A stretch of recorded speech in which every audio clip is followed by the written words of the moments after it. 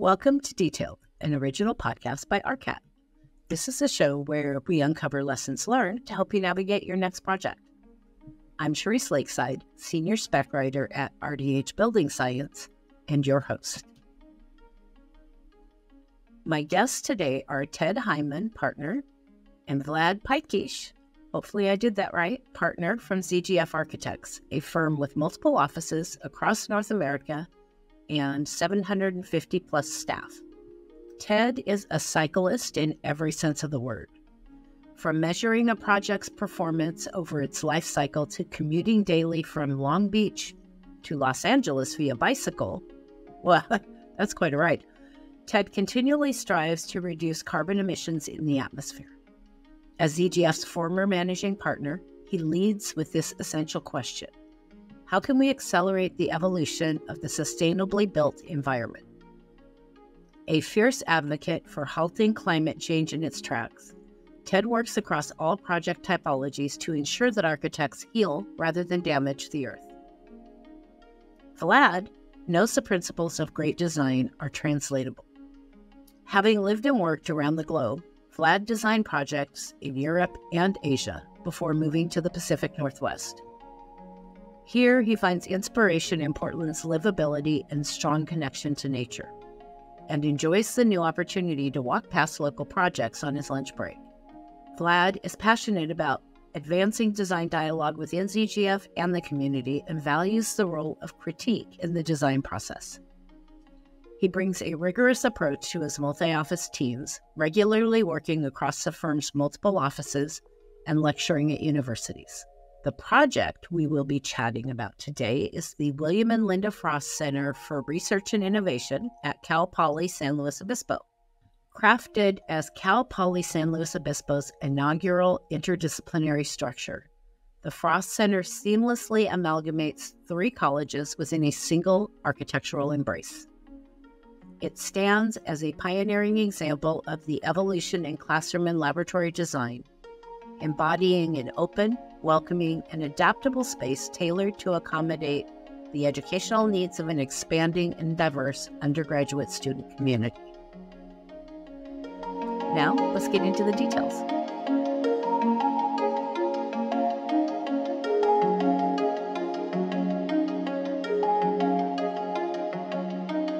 Welcome to Detailed.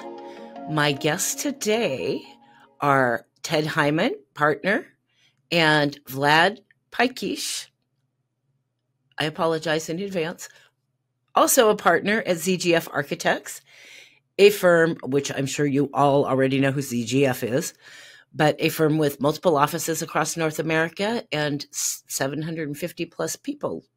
At least that's what I found in my trolling on the internet. The project we are going to talk about today is the William and Linda Frost Center for Research and Innovation at Cal Poly San Luis Obispo. Ted and Vlad, welcome to Detailed. How are you today? Great. Great. Well, thank you. I appreciate you taking time out of your busy schedule to join me. I've been pretty excited to talk about this project. I always start with some kind of icebreaker question. It's different for every guest. So for you guys today, what single project that you have worked on so far in your career has been your favorite or that you are most proud of, and why? Ted, you want to go first? Sure. Well, my favorite project's always the one I'm either working on now or the one we're about to get.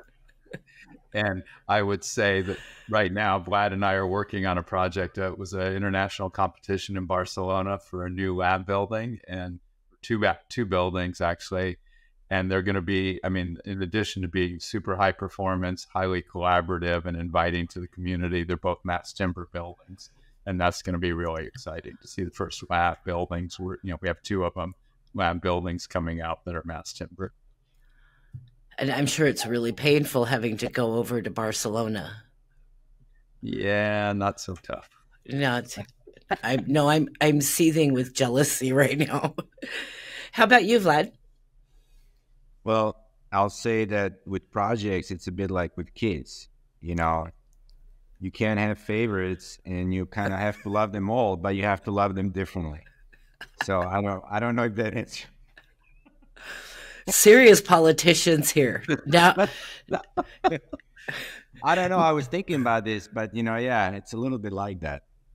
At least for me. It's funny that you say that, because my two boys constantly tell me, each one of them will separately tell me that they know the other one is my favorite. It's just like, and they're two not complete. a bad thing. Yeah. Go ahead, compete for my love. I'm joking. Okay, let's get started on this project. Why don't we start with a general overview of the background of this project? What was the client's mission here? So I'll go ahead and start. It's a really interesting project because, if you ask Phil Bailey, who was the dean and raised a lot of the money, he thought about this project over 30 years ago when he was, just teaching, he was on the faculty at Cal Poly. And it started really, the foundation was a building next door that we had done, which is the Baker Center. We finished about 10 years ago now, I think. And it was really built to replace the Spider Building, which was at the center of the campus. Had been there for, I think 70 years. It was it was the building for all the sciences. And the idea was to tear it down, tear half of it down, build a new education building, tear the rest of it down, create a new heart to the campus. Instead, what happened after we built the new building, instead of tearing it down, all the faculty moved in there and used it for research space, because the campus had no purpose-built research space on the campus. So coming out of that, hopefully we're going to get that building torn down eventually. This idea to build a new building that was really focused on research came out across the way. And it was really three colleges, the College of Science and Math, the College of Agriculture, and Liberal Arts. And probably the best thing that could happen is none of those three colleges had enough money to build a big building, on their own. And so they had to pull their resources together to build this building. And that's kind of how it started. That's an interesting mix. Yeah. Well, it's an interesting mix, but it's really, I think that's where, in some ways, that's where science is going in general. I mean, this idea that STEM education really needs to include the arts to be successful. And here, because the liberal arts program, happened to have a small program that could go into this building, it's doing exactly the kinds of things that should be happening more across the country. And so, it was really putting lots of different students together, different faculty together that sometimes, probably wouldn't have talked to each other. And we talk about buildings like this, science buildings, research buildings, as places where the architecture, if it's really working great, is causing intellectual collisions to happen. People that wouldn't normally talk to each other, all of a sudden running into each other. We had a client who suggested we put really bad elevators in the building because that was the only way they were going to get people to stand still and talk to each other for, 4 or 5 minutes when the elevator broke down. But it's how do you create those kinds of spaces? And it was, we had these three deans. Sometimes, the schools, the schools or the colleges compete for funding, they compete for students, and they absolutely compete for space. So putting them all together in one building was a bit of an experiment in of itself. And one of the very first things we did was we took the three colleges and the programs each one of them had, and we kind of did a spaghetti map showing where there were collaborations, talking to faculty and students that were collaborating both within the colleges, but then across the colleges. And it was kind of surprising certainly for us, but probably even more so for the deans, and how much collaboration was already going on between the faculty of those places. And so doing a building that really reinforced that and fostered more collaboration was really important. And then the last thing was really something we talk about a lot. This, and Vlad will talk about the site hopefully in a minute, but this idea of putting science on display, that not only the students working in the laboratories and the faculty get to see what they're doing, but we wanted any student who comes into the building, and in fact, any student who walks by outside the building, to see science going on. And Dean Bailey's, initial idea was we could measure success if an architect or somebody in the sports comes into that atrium and decides to change majors and become an engineer or a scientist. That's what success was going to be. I love that. You know, I've done a number of university interviews recently, and I'm seeing more and more of that. Mixing groups instead of, you know, it's always been traditionally these separate buildings for separate degrees, and very much this separation of church and state, so to speak. And they're like mashing them together, and it seems like it's really successful. So that's awesome. So the nexus of this building seems to be a focus on collaboration and cross-pollination of expertise. You had a goal of bringing numerous different types of students together. And you may have just answered that, but tell me about that. Why was that important? Did we just get that answer? I think you got most of the answer, but and to your point, you know, in research and science, the big breakthroughs are coming from people that are collaborating that wouldn't 5-10 years ago wouldn't have even talked to each other. And so doing a building, you know, Cal Poly's vision of learn by doing, how do you really create that atmosphere at a, you know, undergraduate, you know, there's some graduate students in there, but at an undergraduate level where they're starting to understand how important collaboration is and how exciting this world can be if you step out of your own bubble a little bit. So I think we answered it, you know, between these three schools and how they're collaborating. But I think it's just walking into that atrium and seeing it happen real time is really amazing.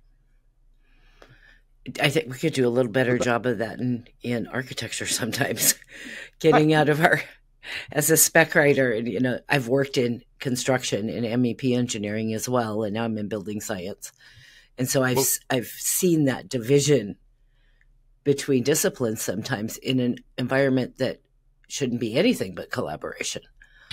No, in our profession is absolutely that, and it needs to be. And I've gone into classes at different institutions where they're teaching interdisciplinary architecture, engineering, and you hear, well, the architects drive the bus and the engineers come in and try to make it work, kind of thing. And that isn't how it works in practice anymore. I mean, it's so collaborative, and we're collaborating with people that, you know, that we wouldn't have imagined collaborating with, you know, early in my career, artists, you know, anthropologists. Really interesting. And that's what makes this building so much fun to work on. Let's talk about design. Starting from the outside and working our way inside, so I don't miss anything really cool. Beginning with the site. Let's start with the site.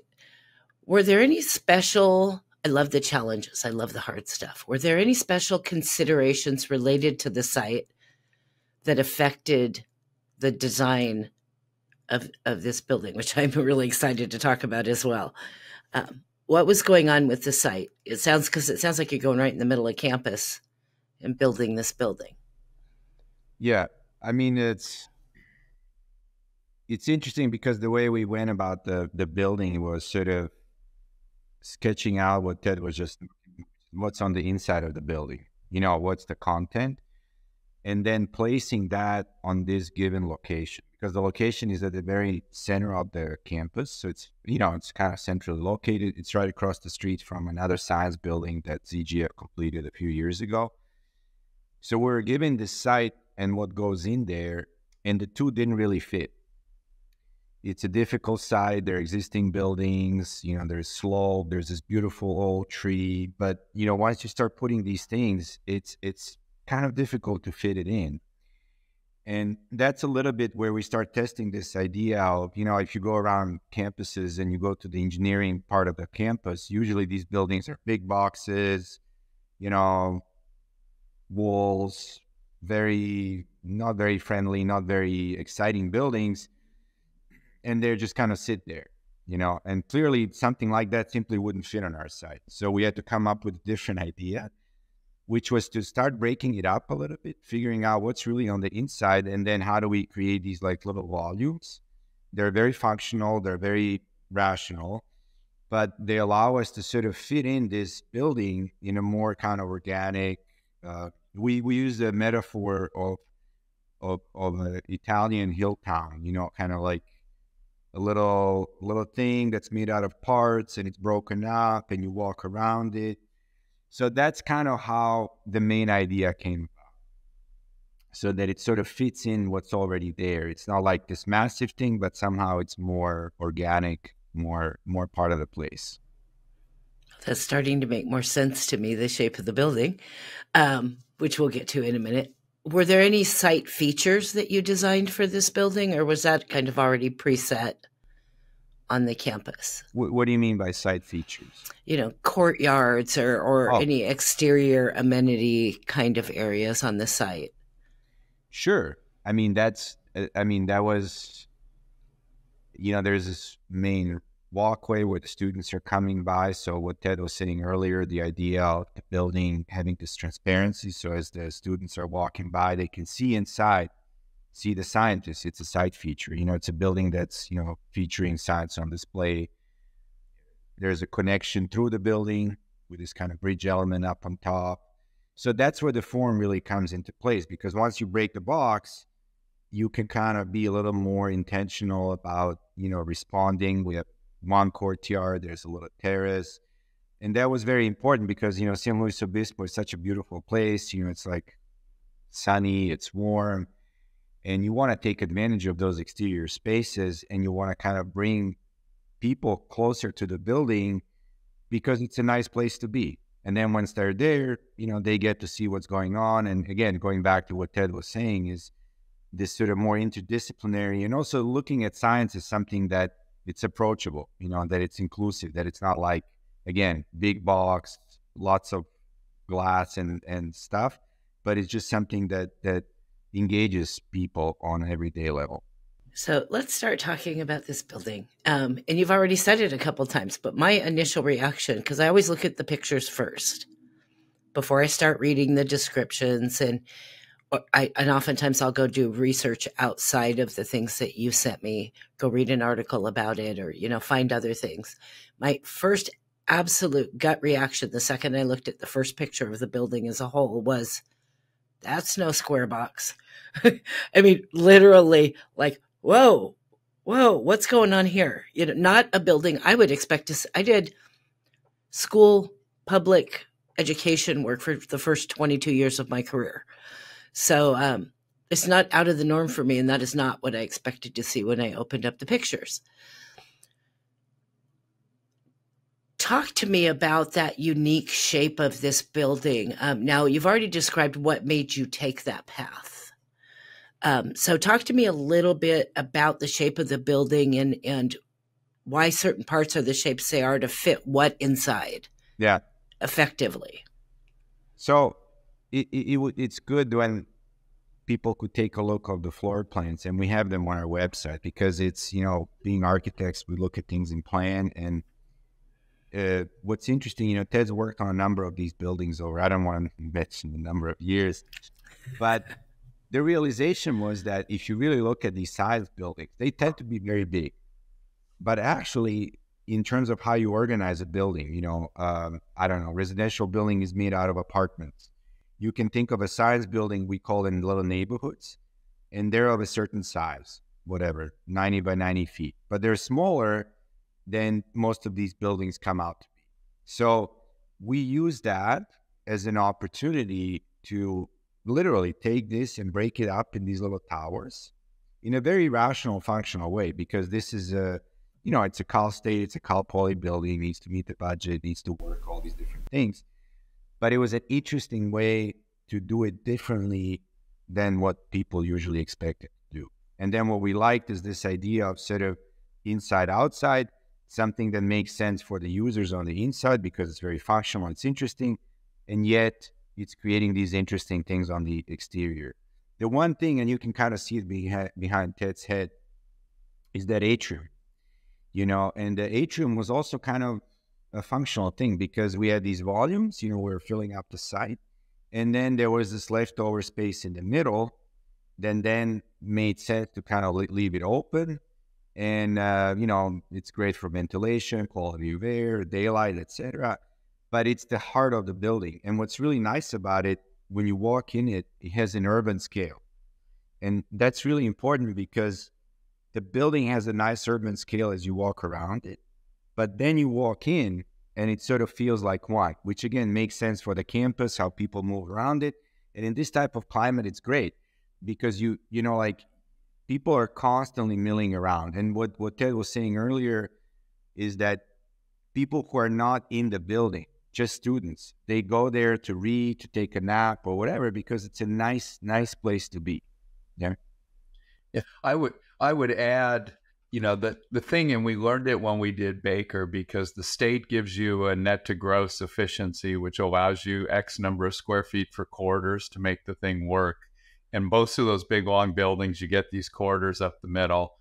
And when we did the Baker building, they really wanted to have faculty and students have a place, and there was no space in the program to do that.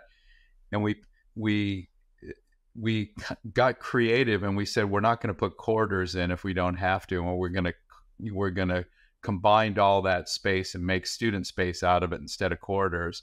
And I think that atrium that we've been able to achieve on this building, there's virtually no corridor space in the building. So while the net to gross has to meet the state requirements, they're getting that, but they're also getting this great space within the building to hang out in front of faculty offices, to hang out in between classes in that middle space.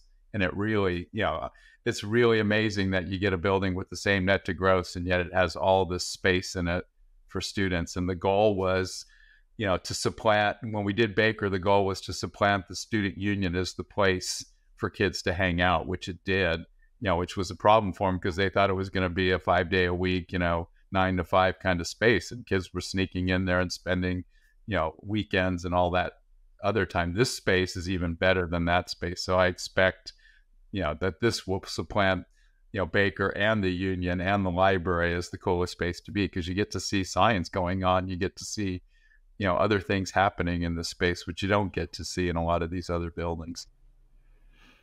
I know my youngest son, my last one in college at Oregon State, there was a particular building. It was a newer building. And I don't remember the name of it, but he was in a fraternity and lived in the fraternity house, and high achiever, couldn't concentrate in the fraternity. You know, you're not getting anything done with all those Moses running around. So he'd go to this building and he would hang out there all the time.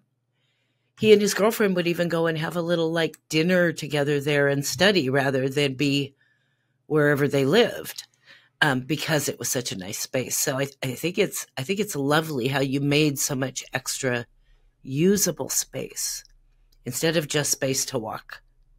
Well, Vlad, talk about what I thought was going to be your favorite building was that second lab building that we're doing, which is mass timber at Oregon State right now, where that same kind of atrium, the middle space, the heart of the building, you can sit in there, look into the supercomputer facility, which is probably one of the biggest in the country.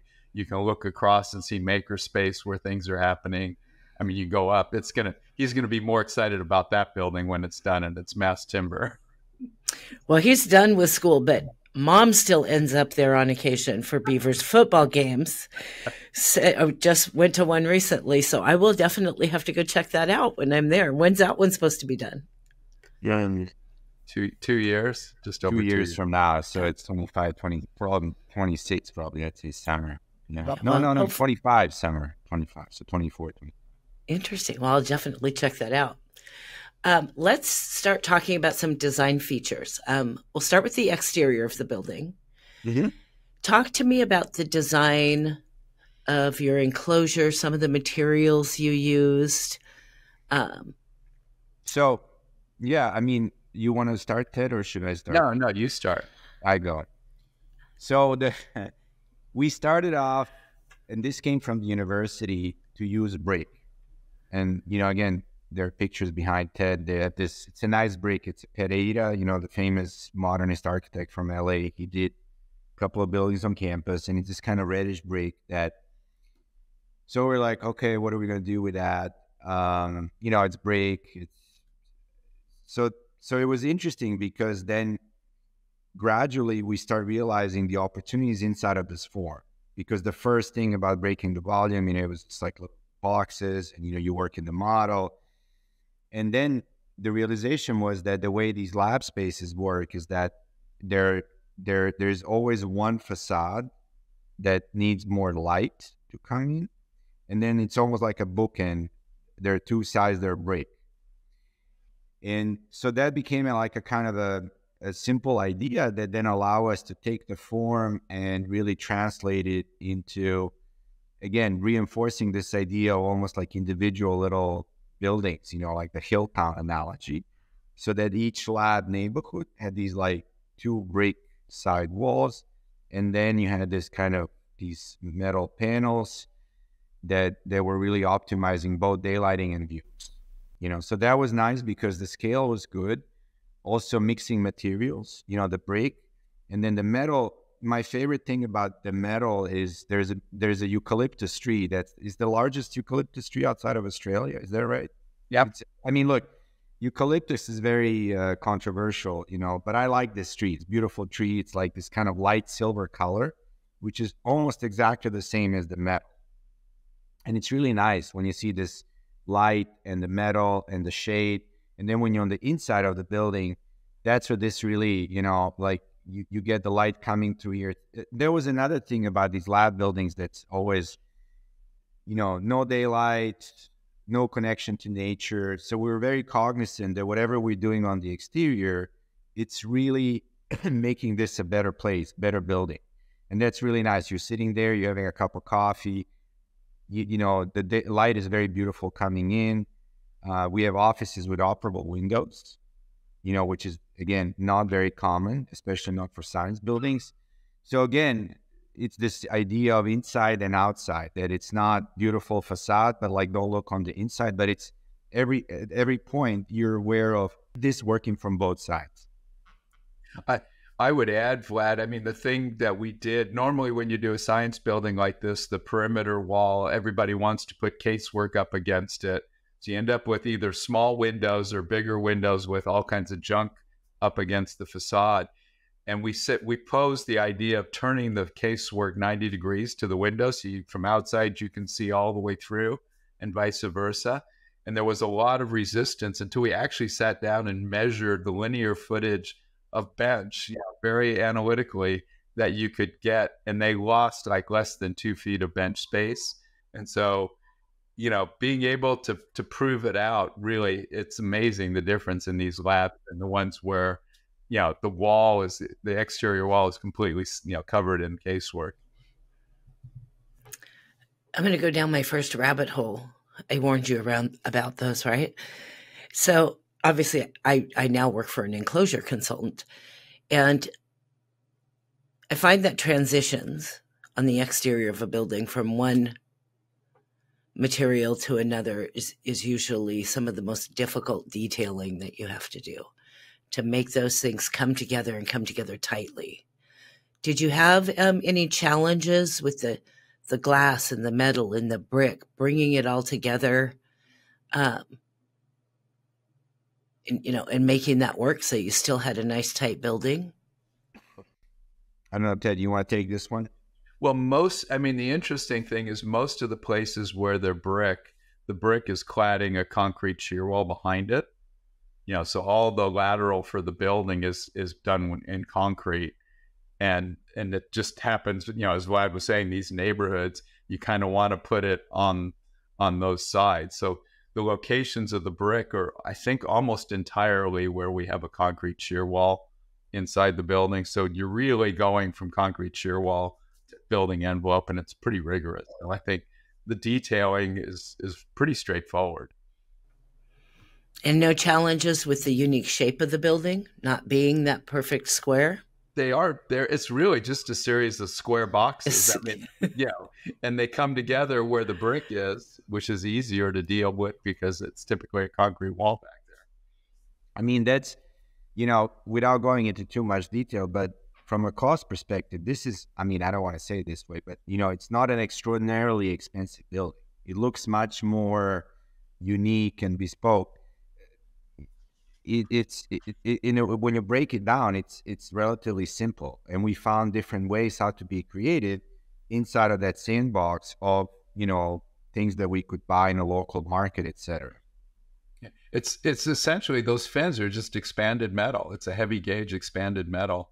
And then the other thing that was very interesting is there was a lot of fear with the shading, both the horizontal and the vertical, of birds. They have mud swallows, which build these mud kind of nests all over the campus, pigeons. And we had one guy who worked with a professor at Cal Poly and really spent a lot of time understanding, the angle of repose to keep the birds from standing on it, the distance away from the glass. So a lot of the detailing that got put into the building was a response to, keeping the birds from nesting there. That's awesome. Vlad, you made that comment, like, I don't want to say this, that the building isn't as expensive. Oh. I think, personally, in my humble opinion, which is all it is, that's the ultimate success. If you can have a building that looks so beautiful and so classy and so expensive, and do that and stay within the budget for the client, that's the ultimate goal and the ultimate success. If it looks the way you want it to look when you're done, I'm sorry. I'm a big fan of paying less and getting still what I want. So I think that's kudos. Yeah. The difference between cheap and cost effective, or it's nomenclature. I mean, the other thing is, we had our, the required value engineering sessions. And the interesting thing is, if you take things like, those fins, they look really nice architecturally, blah, blah, blah, blah, blah. If you take the fins off the building, the mechanical system gets so much more expensive that you're going to spend more money than you are the way it is. And Vlad, you had to talk about how those fins were, the modeling that was done on those fins. They're not jewelry on the building. They actually really are working. Yeah. Well, there's a great lesson just there. Yeah. Spend a little bit more here to save a lot more over here. That's exactly. It's like the way to design this is that, and value engineering happens a lot. And so if it's purely aesthetic, someone can just take it and take it off. In this case, for example, you cannot take those screens off because your cooling and heating doesn't work anymore. So that means that seemingly aesthetic solution is integral to the performance of so like you walk around the building and there's a big concrete column, and you say, oh, let's value engineer this concrete column. Well, you can't do it, because if you take the column out, the whole building is going to collapse. So it's a little bit like here, like, no, you can't do it and that's good, because it's something that's real. We're not wasting money, and it's much more integrated, especially for a science building. Science buildings should be about science, which looks good, but not fake. If you actually look closely at the facades, we modeled not only for where, as the sun moves around the building, where you want the shading, but the Baker Center across the walkway is a 6-story building. And we modeled the shading from the adjacent building and from itself, the self-shading elements of the building where the building turns around, and you get less fins where you don't need them. So we essentially self-value engineered as a way to actually, plan the thing. So it's actually really interesting. If now that that next time you look at the building, you'll start to see, oh, there must be, the other building shading it over there. They didn't need shading. Well, that's genius to think of that too. I don't draw, so I would never think of that anyway, but that's not something that would come to mind right away. And it is, I think, a good lesson for our listeners is you have to look beyond and think beyond your building when you're trying to make things happen, because there could be things around it that you can use in some way to get to where you need to go. And tell me about, excuse me, my frog's coming back. Tell me about the 2-level bridge. I want to understand that more. Well, it's part of how the building works, because it's one building, and so it happened that when we really tried to fit it on this site, one of the main walkways of the campus had to go through the building. So in a way, we just left out that piece that was sitting on the ground, effectively creating the 2-level bridge. Is it a bridge? Is it a gateway? You know, it's more ambiguous, which kind of makes it nice. There is an image where you see that, you know, we, like Ted was saying earlier, instead of making it just circulation, you make it wider, just a little bit wider. So you can put some chairs and tables. So suddenly something that's just a corridor becomes a place for people to be. And it's really nice because it's kind of comfortable. It's not too big. It's not too small. The views are amazing. And then most importantly, what's really important in these type of buildings is that when I'm on the ground walking by, I see activity in the building. You know, so that going back to this, like what not to do, size building, big, uninviting, cold, whatever. Opposite of that, bridge, glass, transparency, and you see students relaxing. And these are not even students that are in, you know, work there. They're just there because it's a nice place to be, and it makes the building inviting, more open, makes students want to come in and join them. So that's where the bridge is kind of really important, because it's stitching everything in a way together. The other thing, and you know, when you talked about the site, Vlad, you know, we left that out a little bit. This funny shape of the building, you know, that spans over that walkway and has these pieces to it. Part of that was, you know, as we were designing in schematic design, the president, Jeff Armstrong, came to us and said, I haven't raised all the money for the building yet. The deans haven't raised enough money to build the whole building. We can only build this $80 million piece, which was on the west side of that bridge. He said, how long, because we designed the whole thing, how long can I have to continue to raise money before we're done? And I have to just say, this is all the building we can build. And we designed it so there's the piece with the atrium, there's the bridge and the first tower, which is chemistry labs.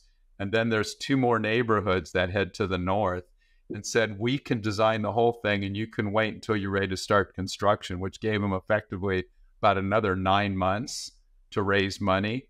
And so it was a $80 million, $100 million, or $120 million project. And just let us know before we start digging a hole which one we're going to do. And he was kind of amazed, and we were amazed. He raised the whole amount of money by the end of, before we started construction. So we got to build the whole building.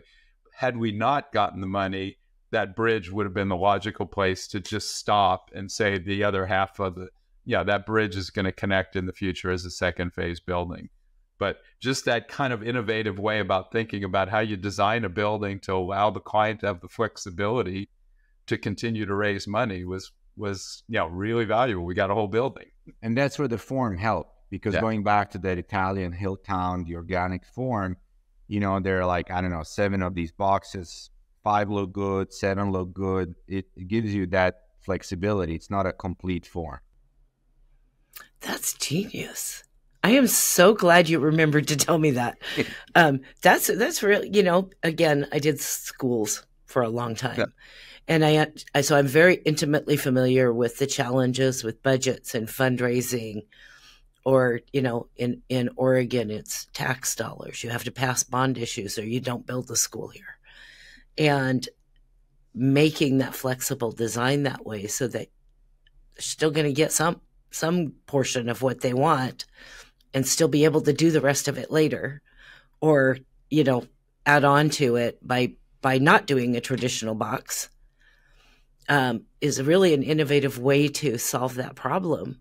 Even if you didn't have the site constraints that you had, it might be something for others to think about. The other thing that looks, you know, like, you know, expensive, I'll just use that word, you know, was, you know, can we really afford to build this big atrium in the middle of the building? And when you actually sit down and look at it, you know, analytically, and what we did, the reality is, you know, if I want to optimize the skin ratio to floor ratio of a building, the best thing I could do is do a circle, because that optimizes, you know, that space. Well, obviously you can't do a lab building that's round, but having those very orthogonal labs, the faculty office is orthogonal, and I'm as close to a circle as I can get, I've really optimized the amount of floor area for exterior envelope on the building. It's actually very, very efficient.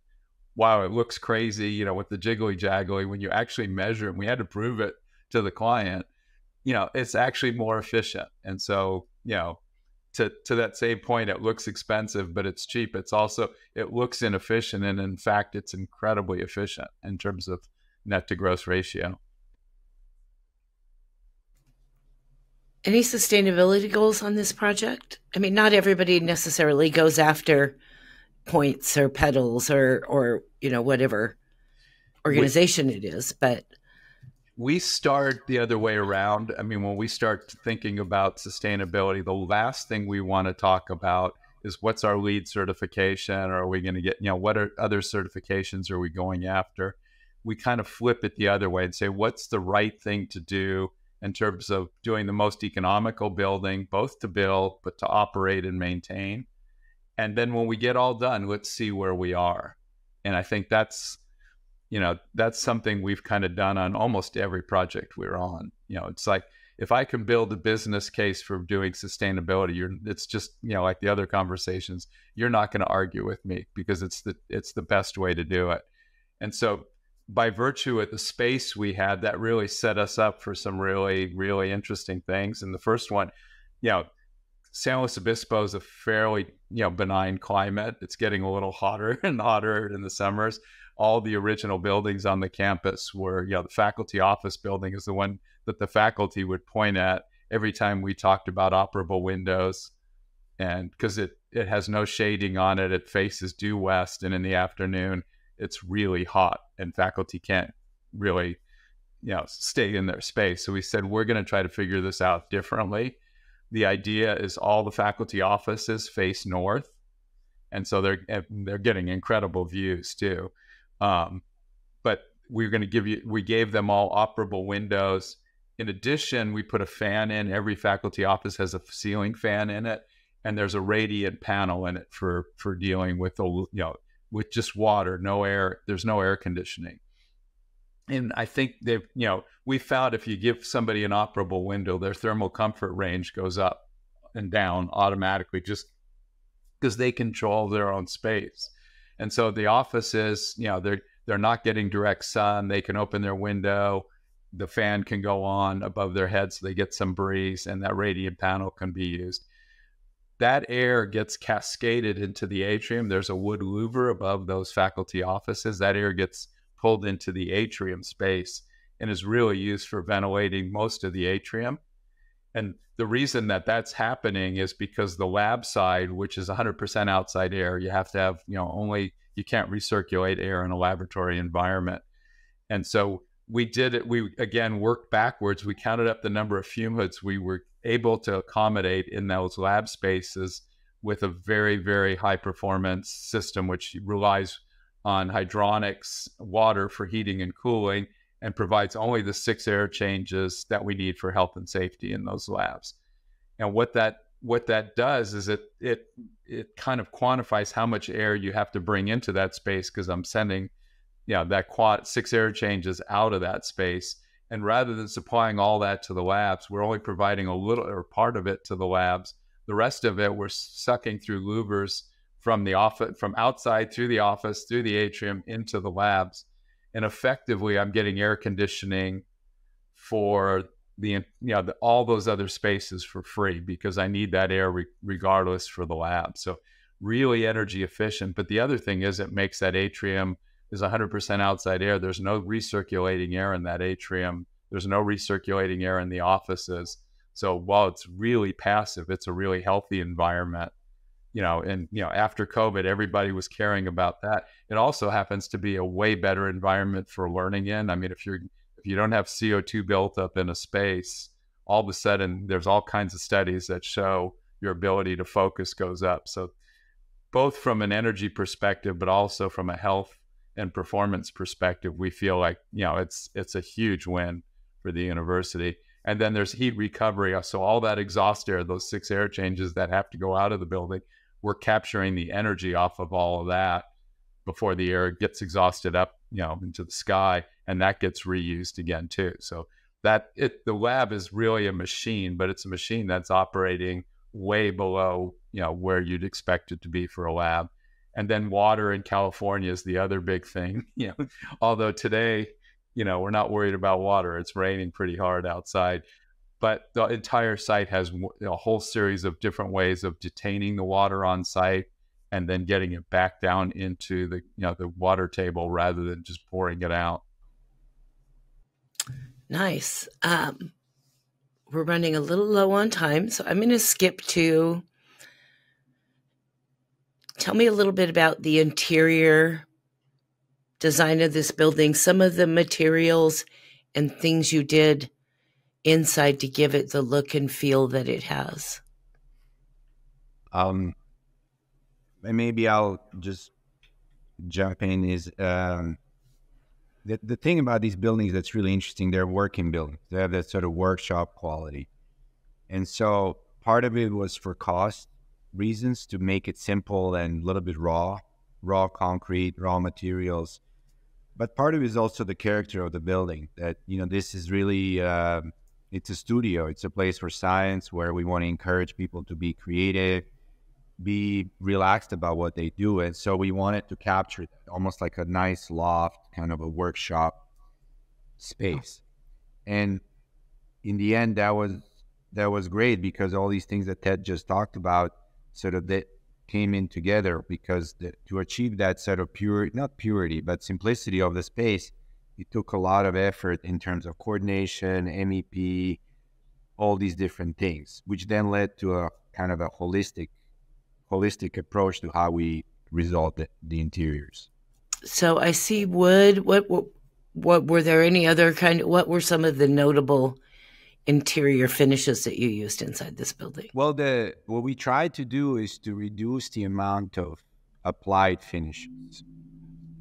So if concrete is structure, let's leave that structure exposed. You can see in the images, the ceilings are exposed. And again, sounds obvious, but for a science building, not very common.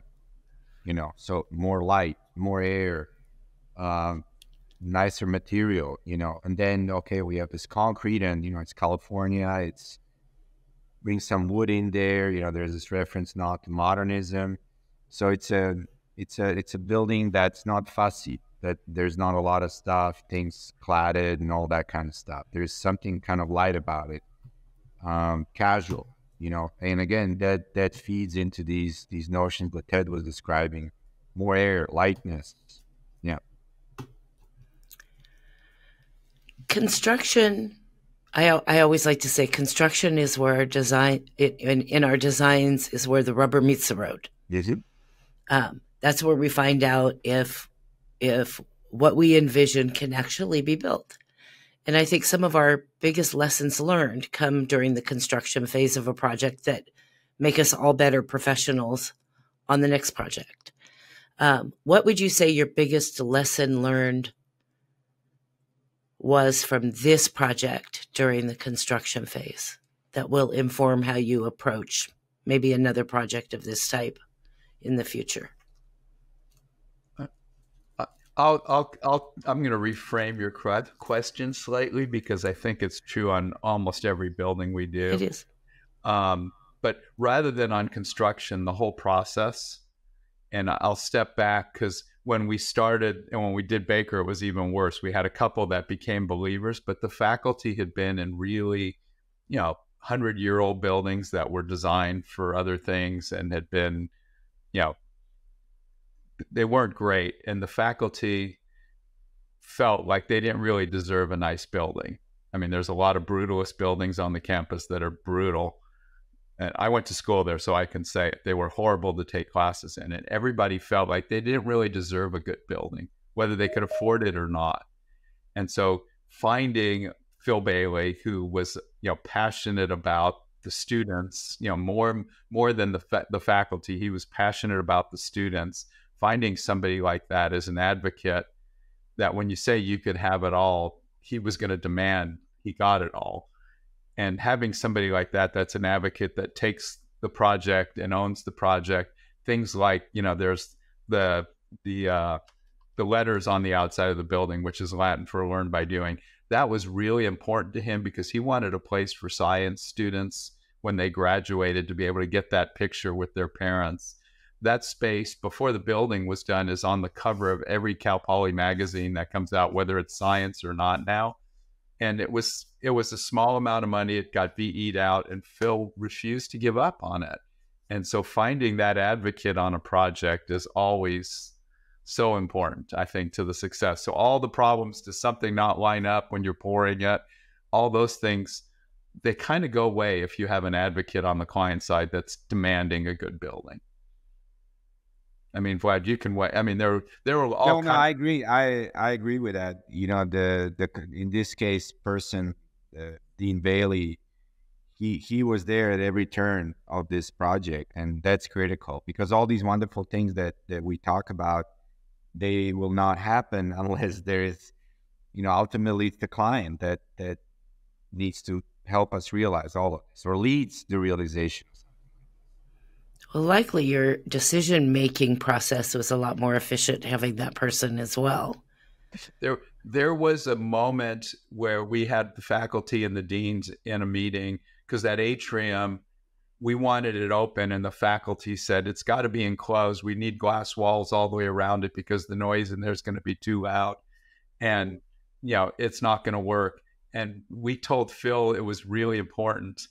And he walked out of the room and went, there's the Frost Fund is a fund that Mr. Frost has given to the school for students to study Steins. And he went out and got some of the Frost students, who are some of the smartest kids in the school, bring them into this meeting. We're all sitting around. Their professors are sitting in the room.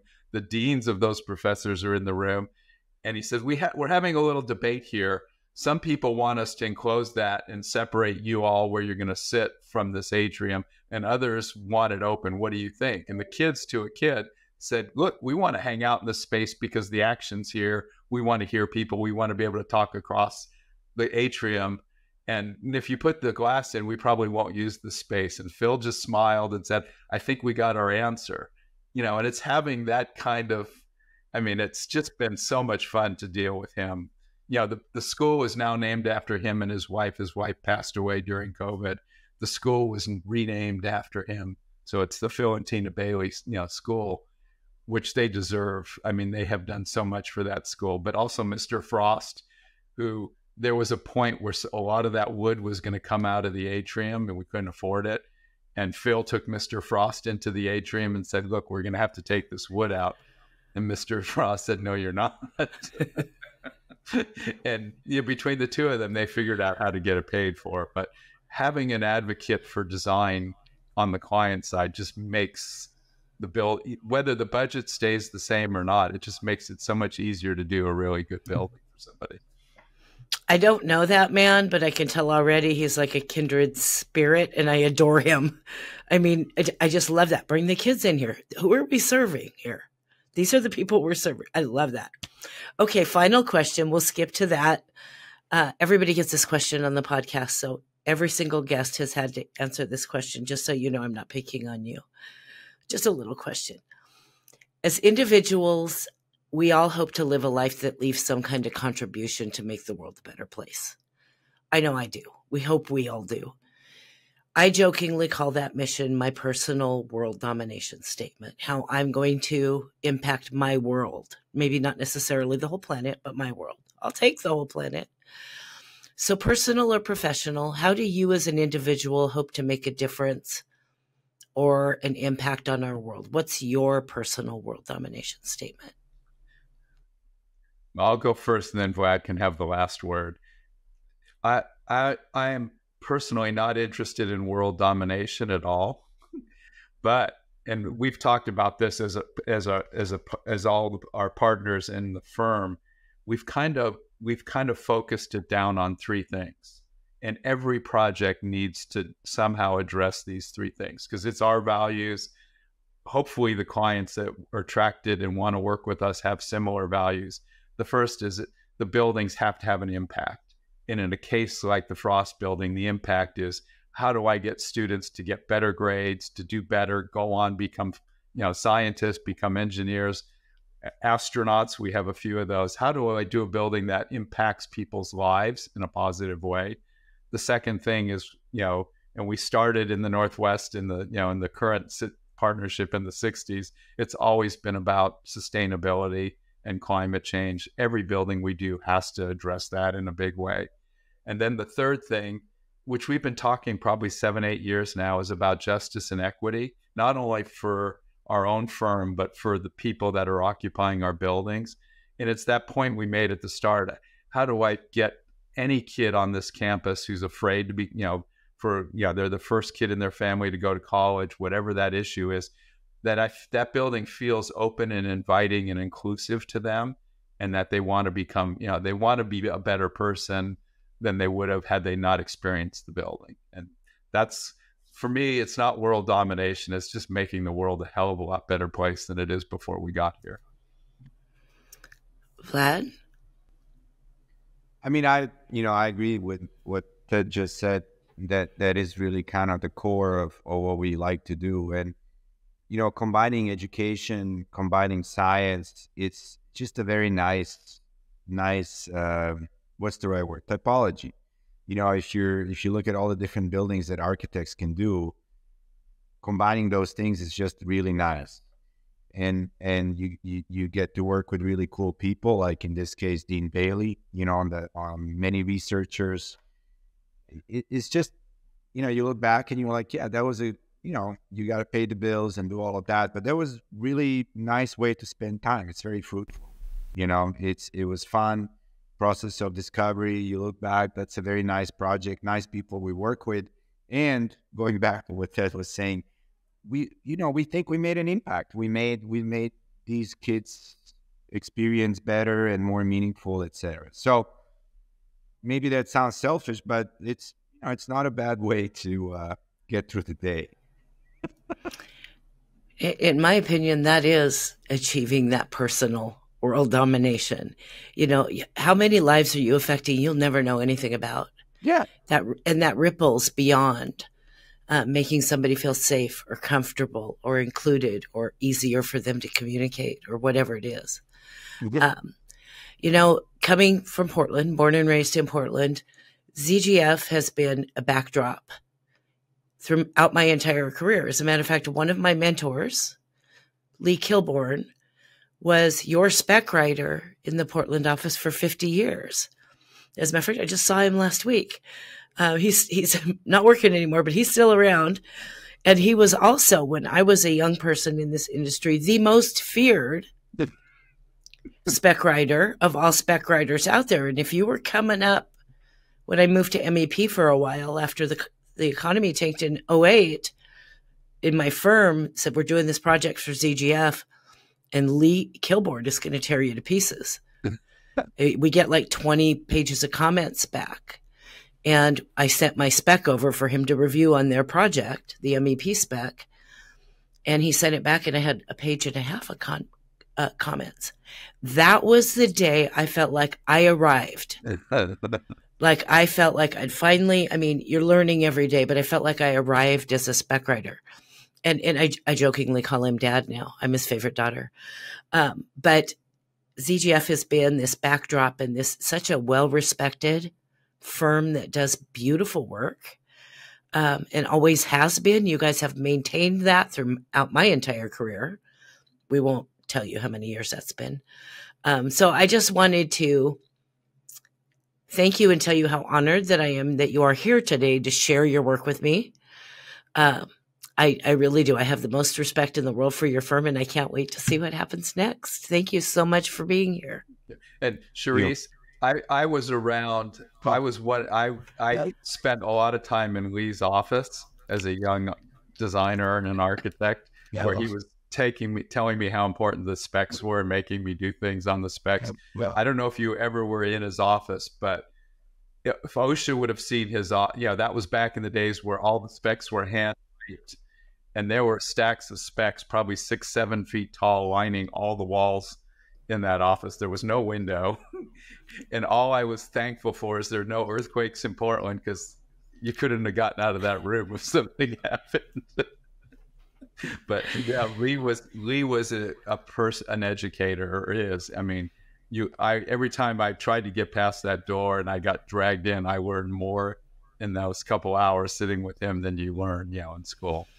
Well, he was famous and is still, even though he's retired with all the manufacturers reps, that when they walked into his office at ZGF and they would hand him their business card. The first thing he would do is look at it and see if it had CDT after their name, or if it had CSI or CDT, especially CDT. And he would tell them, go away and come back when you have your CDT, because then I know you can talk to me. And now I've been teaching CDT for about 10 years. He is well loved in Portland, and still joins us at CSI meetings and hangs out, and we give him a hard time. But he was one of those many pieces of ZGF that spoke to the quality of your firm and the attention and care that you put into your projects. Well, thank you. So, gentlemen, thank you for joining me today. Amazing project. I'm going to go look at all the pictures again now that we've talked about it.